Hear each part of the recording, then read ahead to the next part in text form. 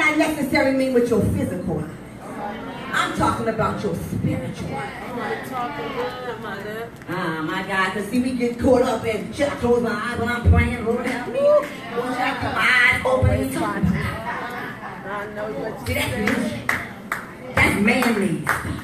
Come on. So what should we be looking for when we pray? I would suggest today that we look for the enemy's attack. Certainly in the Old Testament time, the sort of defense watchmanfulness was of the heart of the task.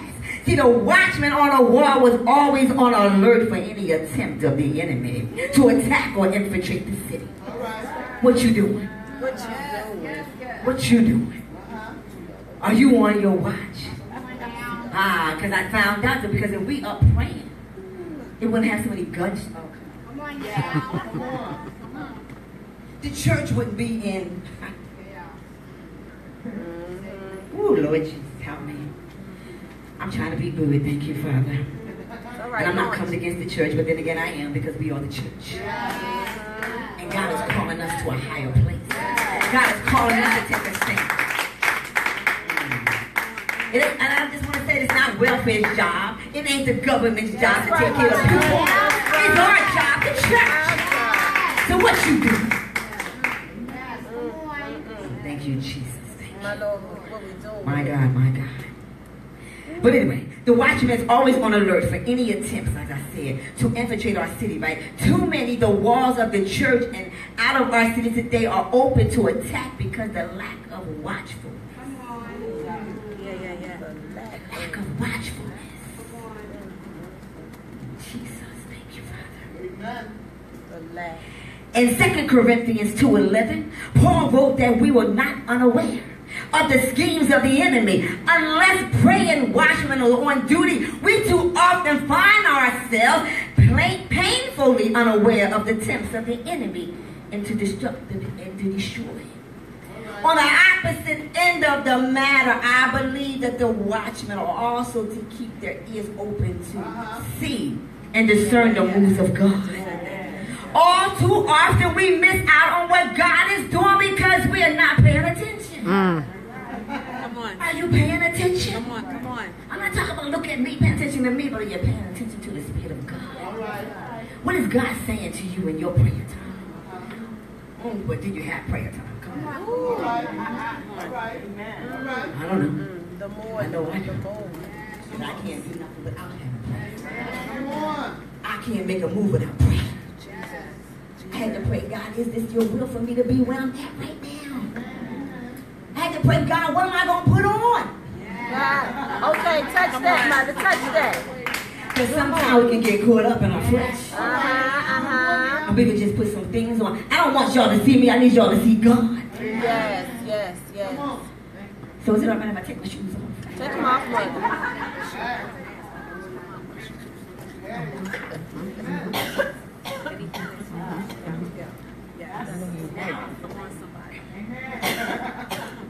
I was trying to be a little cheap. That's all right. That's all right. Free yourself.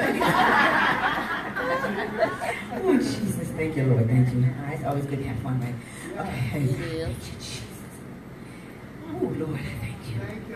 See, the watchers should always be asking the Lord, what are you doing in our church or in the city today? There is something you are calling your people to do in the corporate review or doing, oh God. How much more effective would it be instead of starting our own projects for God and we find ourselves moving alongside of God?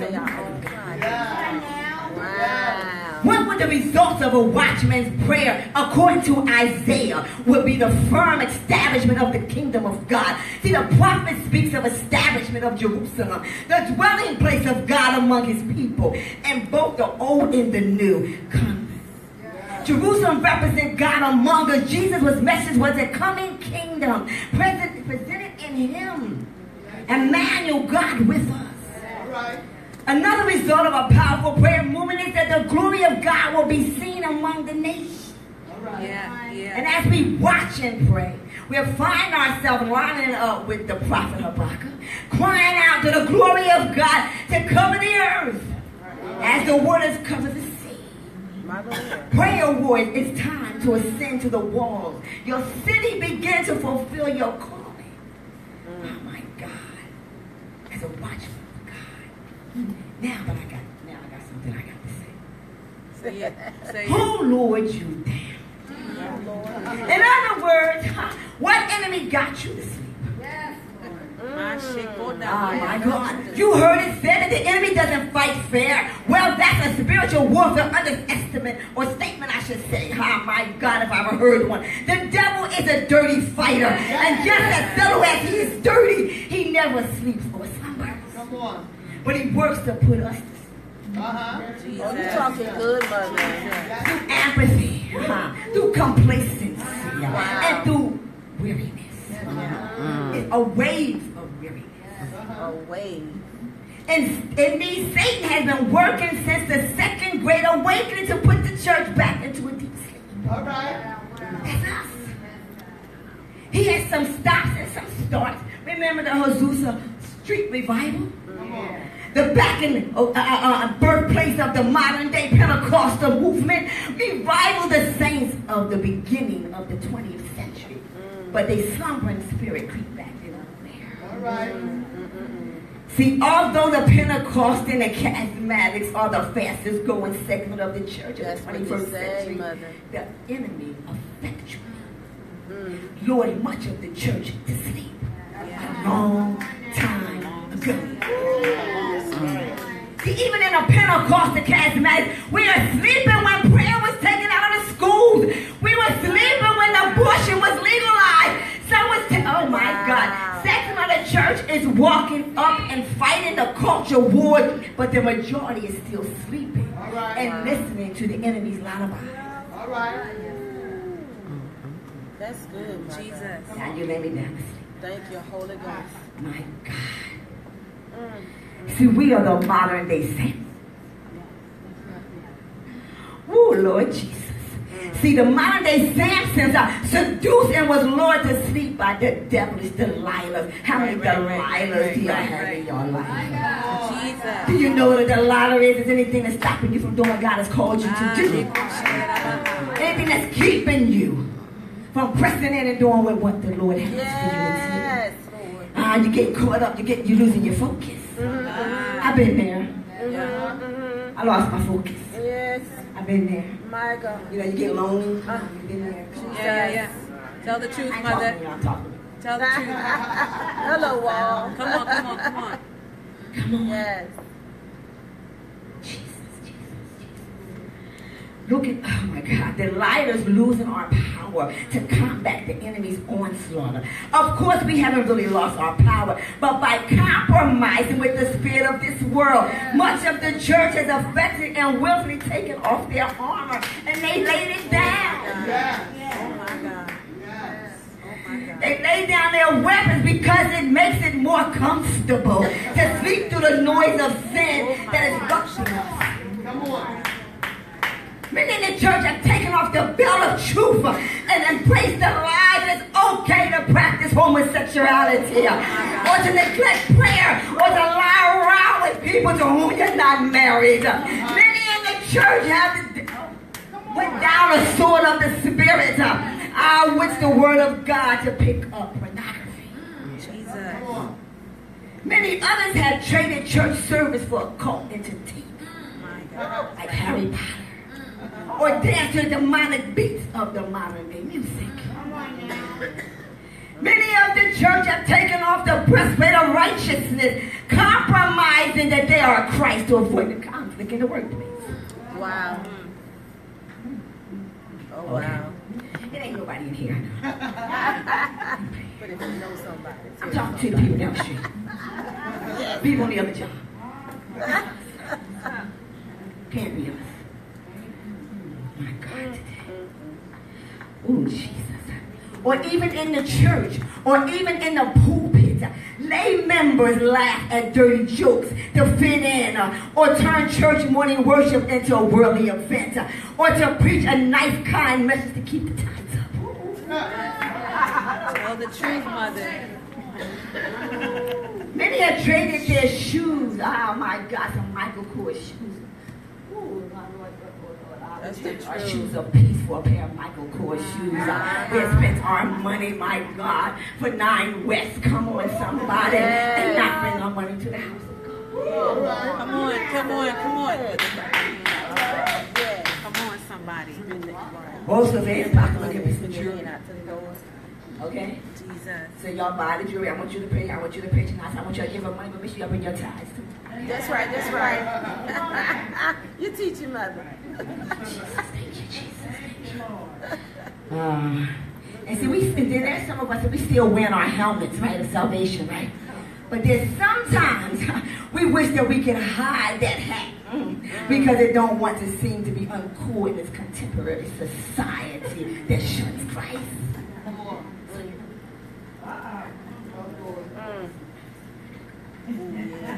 Wow. Dip it, dip it, dip it. Uh-huh, come on. You doing it, mother. Oh, Jesus. Teach. And see, much of the church is playing the harlot, Wow. forsaking the bridegroom for sin. Harlotry was unlimited. Samson's downfall. Yes. It was his downfall. It was ultimately his downfall. The Bible says, I didn't say it, the Bible says Samson went to Gaza and saw a harlot, and there he had sex with her. Samson was literally sleeping with the enemy as he followed the passion of his flesh rather than the God he served. He fell to his weakness. What is your weakness today? What is your weakness? What did you fall into? Don't just look at Samson and want to get mad at him. Come on. Right. You know, we all want to look at him, how he get caught up with Delilah. Y'all got some Delilah. Yes. Y'all want to talk about him, how he fell. Y'all fell. He might be, hey, you never know. He might have fell last night. I don't know. But it's okay because God is a forgiving God. Then he met Delilah, with whom he fell in love. But her motives towards him was not pure. See, the Philistines, the enemy of Israel, offered her 1,100 pieces of silver. If she could persuade him to share the source of his great strength, so they could overpower him, bind him, afflict him. She asked him time and time again, and he lied to her time and time again. Fooling around with the enemy's plans to capture him until she wore him down. Yeah. And he told her the truth. He fell to her weakness. Come on, somebody. Oh my God, this is a key strategy of the enemy. Yeah. Daniel 7:25 reveals that the enemy wears the saints down. Yes. A little here. Yes. Yes.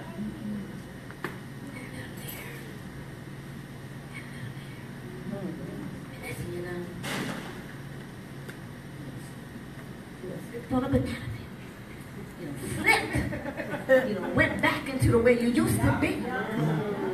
People on your job, they keep, the nice of a man. And if I keep looking at you, Amen. Amen. Keep looking. single,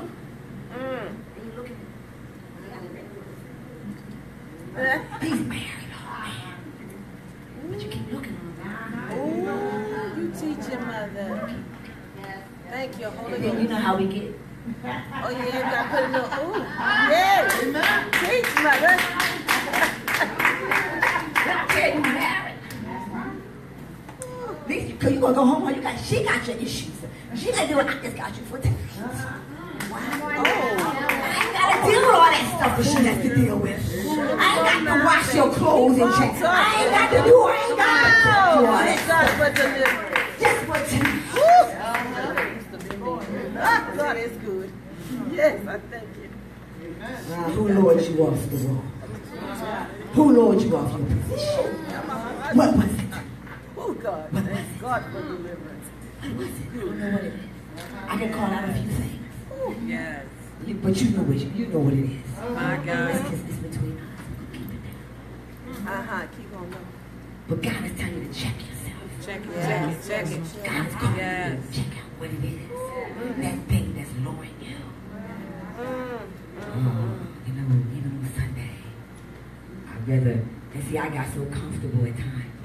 Like I can stream live church. I ain't gotta go to church. I get comfortable just laying in the bed. Just, Fellowship. hey, praise him. Huh? What about your time? Oh, yo, they got it now that you can just text it. Yes. Oh, yes. That's right. You ain't got no But then God said, don't forsake the assembly. Come together. And we get comfortable. And see, that was church stuff, right? Because we get comfortable. So we can't just look at Samson and be like, oh, you did this. But see, the enemy is slick and you're like, okay, I'm still, and I hear it all the time. Oh, I just don't feel, I haven't found that church yet. Liars. I haven't found the church where I need to go. I'm not ready to go here. You ain't ready to submit yet. Like you going to ShopRite. But your shop, though, because the ShopRite closed, you'll go to the next store. You get comfortable, and that's how sick it is. Oh, I can teach myself. I'm here, I can teach myself the word. I can study for myself. But if that's the case, God wouldn't have pastors and preachers and teachers and prayers all together. Because we need each other. I may need your support while I'm sitting behind the pulpit to see you out there. Yes, ma'am. Yes. I need you, you need me. Yes. Yes. Let's do this thing together. Yes. My. Ooh, Lord. You're talking good, Lord. Oh, my God. Like I said, Daniel said, reveal the enemy's weary in the saints outright. He'll wear us out, right? But know that those who wait on the Lord will not grow weary. Yes. Samson didn't wait on the Lord. He allowed the devil's word to press him so that his soul was vexed to death. And that's what so many of us do time and time again. We allow the enemy persistent words to vex our hearts and we fail to fight back. But that's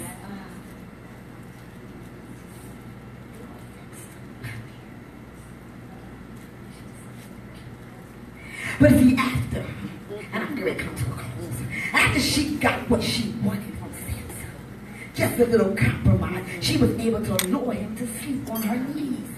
He was sleeping so deep that a man came in and shaved the hair, the locks of his hair.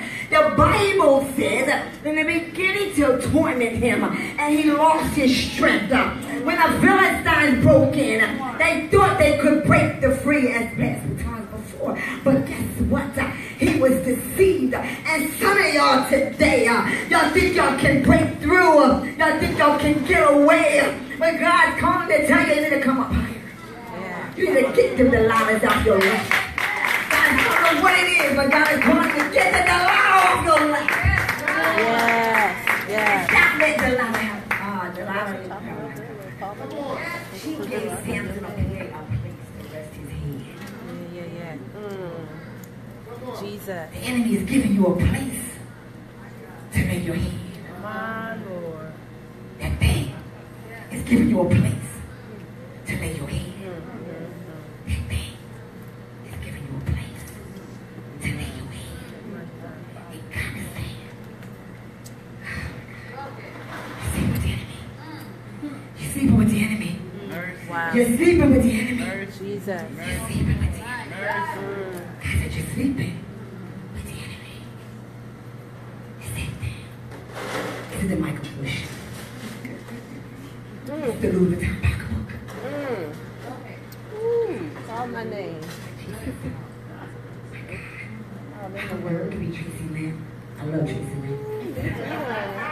Some Betsy Johnson, and some Louis Vuitton, and here's the one off Sleeping with the enemy. Mm. Don't look at nobody else's husband. Get your own. Baby. Keep your eyes focused on the Lord. My Lord, my Lord. Wait upon the Lord.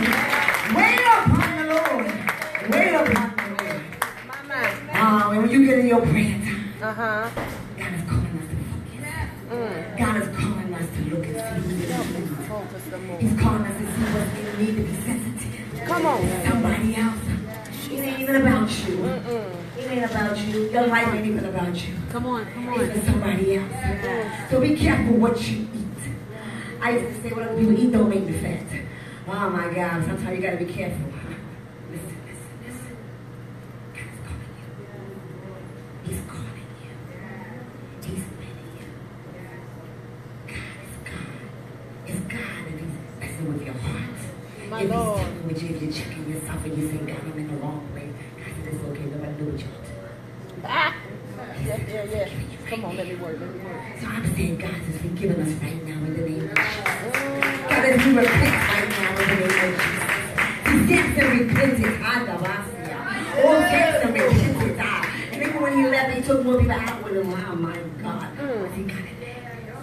Yes, Lord. So God is calling us to a place of repentance. So we can be those watching on the wall. So we can be able to identify. I'm asking God to sharpen each one of our discernment. I'm asking God to fine-tune our hearing. To take this. Oh, my God. Take them off our eyes. Take it off. We want to have God's perception. We need to see what God sees. Oh, my God. We can't listen to everything. Right. We can't listen to everything. People watching Green Beef and Power and all these different things on the television. Come on. Y'all like it. I know y'all think, oh, it's just entertainment. It's getting in your spirit. It sure is. Sometimes you get in a place and you don't understand why things are going on. You ever read the news and then you go home and you get depressed? Watching that and you look at and read the paper and all that stuff is going on in your spirit. I said, God, be careful what you're letting in your spirit. What's that seed that you plant in your spirit? It's going to grow. It's going to even go for the root. Even though I know the tares and the wheat grow up together. So you might not know, you might get away with it today. You might even get away with it tomorrow. Who knows what that third day will be. So Wow. why take the time? Why even take the chance? It's okay. God loves us. God brings us to a place in hell. We tell me that let this other stuff go is nonsense. Yes, Lord. Not speaking backbiting, gossiping, all this Ooh, nonsense. come on. Don't mean nothing. God is a God of love. Yes, He's a God of love. Yeah. And love covers the multitude of sins. Love will compare. So God is calling us. He's doing us. So I just ask you, what's blowing you to sleep?